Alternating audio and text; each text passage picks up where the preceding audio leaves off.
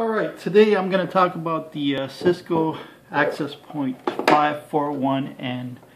This was something I started installing in some of my clients, but I didn't install many of these, and the main reason is because not because they weren't functional or had problems with wireless, but just because they were so big and ugly and just they didn't look great, and it was a hassle to mount, and wherever I put them it was just it didn't look right. Like I said, big, ugly.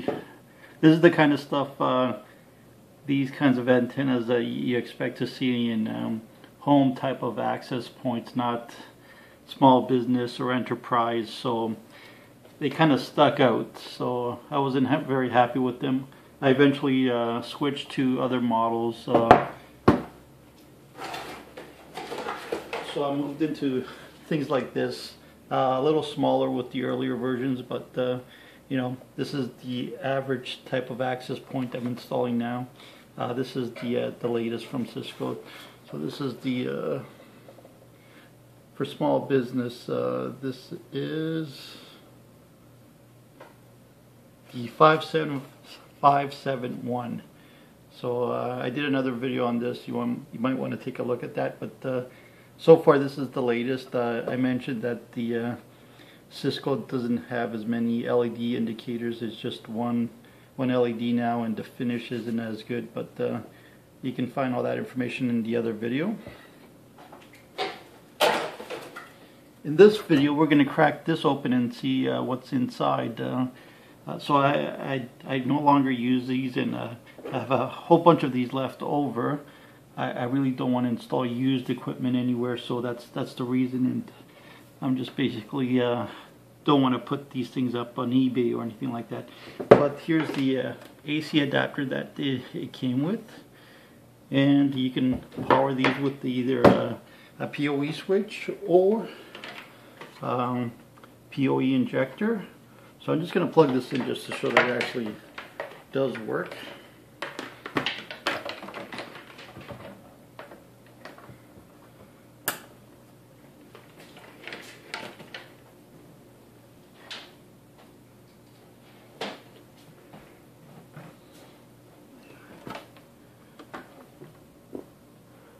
So you should be able to see the LED indicators.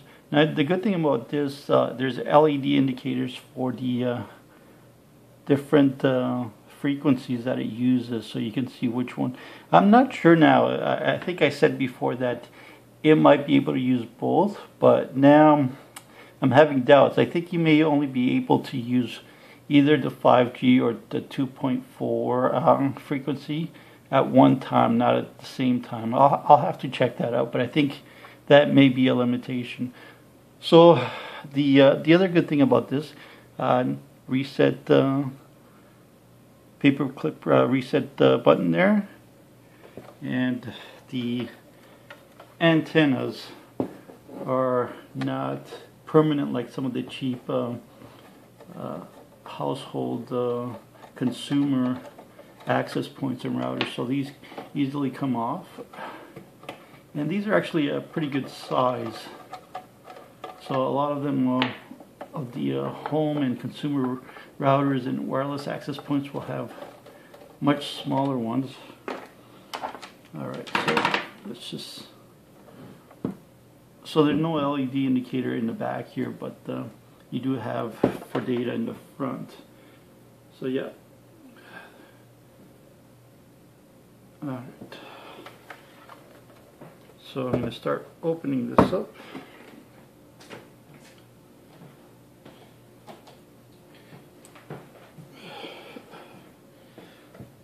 So I've never opened one of these before, but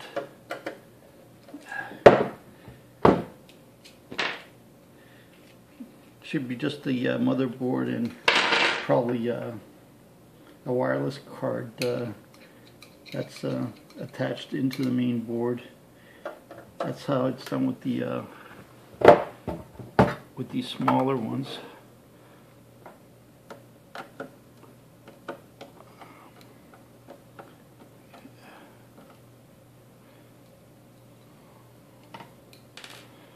So I'm always using a magnetic tip screwdriver. Now, it doesn't hurt electronics or anything, so some people might be cautious to use magnetic tip screwdrivers with electronics, but there's nothing wrong with doing so. Just don't put the tip anywhere where there's actual data that can be lost if there's some kind of magnetic field. So I don't think we have this problem with this type of hardware.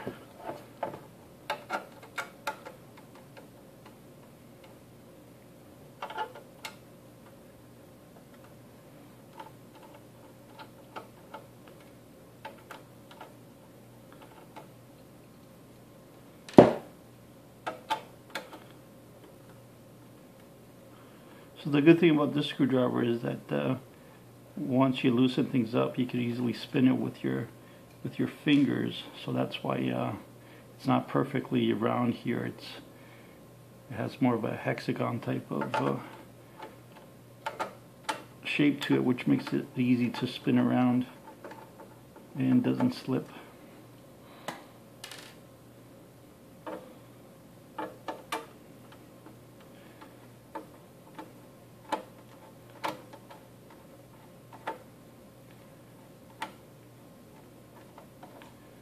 Alright, let's see if this is all that's needed, or if there's actually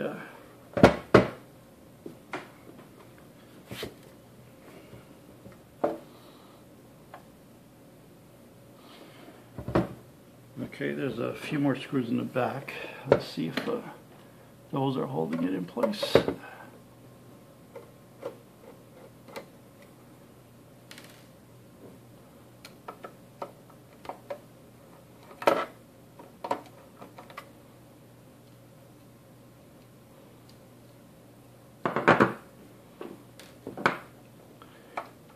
And hopefully that's the last one.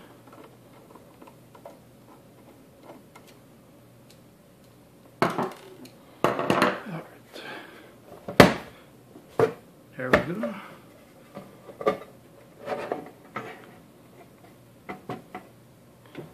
And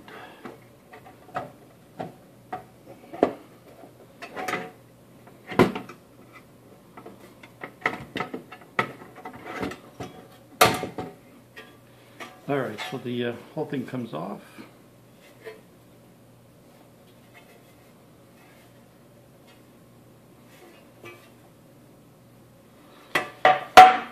And now the inside.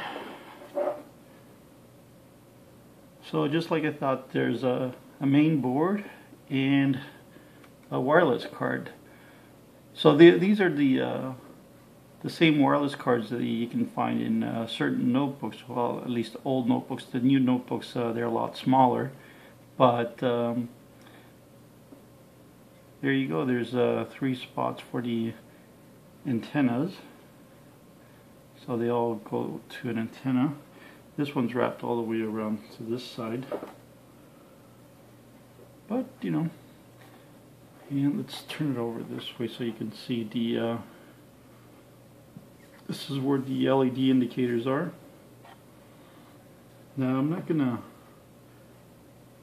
further unscrew anything because there's really nothing else to see in the bottom of this.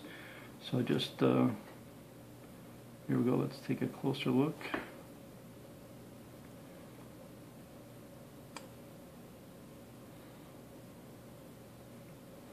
I'm just gonna pop out the wireless card and see what kind of wireless card it is.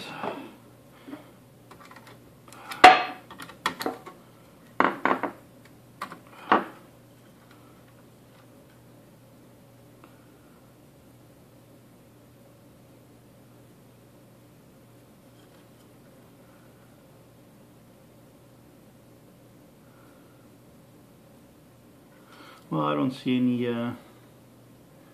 any real indication who the manufacturer is, but it does say AP-CB-M394V-O-0. 0. Alright, let's take a close look here.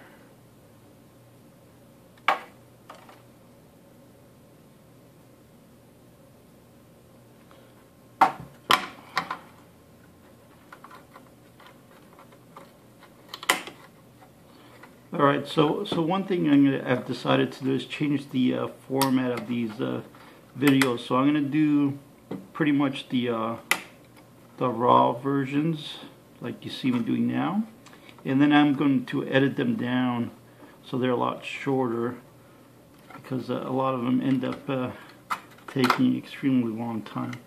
So this just came out of place. Here we go. So this way, okay, let's try this again. So this is normally just snaps in, but in this case,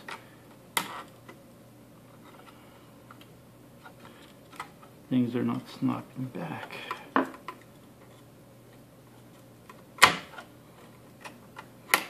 There we go. Come on. That's weird. So this is catching now, and it's not fully going back in. Wonder why.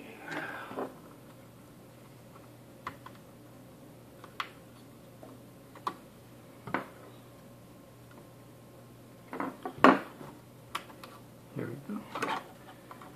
So it looks like it was catching the it's still not going fully in, but I think it's fine. There we go. Yeah, it was catching the bottom part of the circuit board for some reason. Okay. Alright, so this goes back like this, and it just slides forward.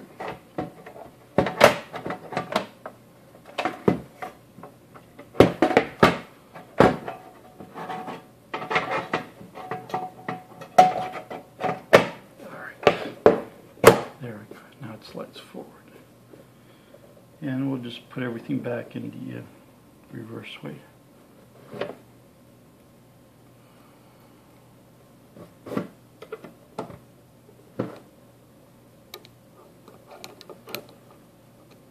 Now with the electronic stuff, I usually don't tighten the screws all that much. So for things like this, whatever I can tighten with my fingers, that's it. Because if you tighten them too much, you're going to break the threads, or it's going to get stuck in there and you're going to have a hard time taking it out. So just tighten with your fingers is a good indication that, you know, that's the proper strength that you should use to tighten things. So I see a lot of people always trying to tighten things as hard as they can, and usually for electronics that's not the proper way of doing things. So everything I'm doing, it's just with my fingers, and that way you don't damage the threads on the screw and the actual screw itself, so you won't have difficulty opening it up in the future.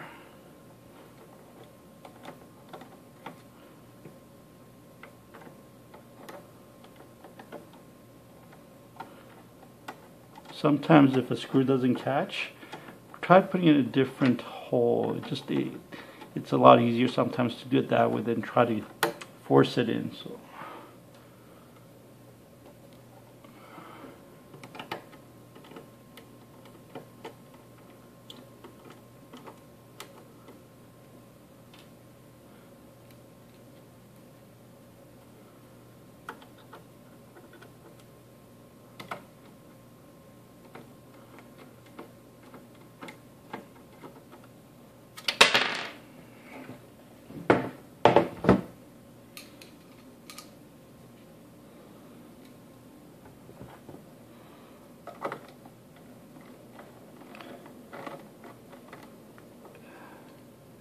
So if you have a good screwdriver, sometimes you can get so used to it that you can actually spin things and tighten and untighten things really quick. But if you use different screwdrivers all the time, then you don't gain the same kind of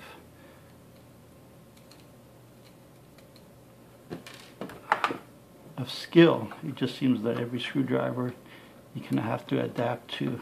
So my preference is always to use one screwdriver and get really good at it. Now, I don't look all that great now because I'm getting old, but when I was younger I used to be able to open things in a lot faster. So yeah, age.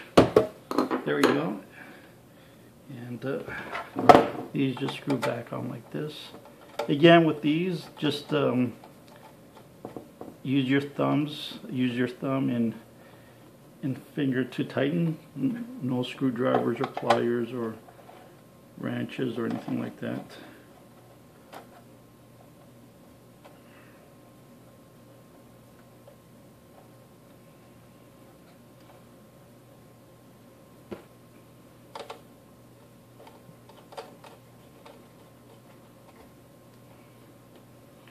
All right, and that's it.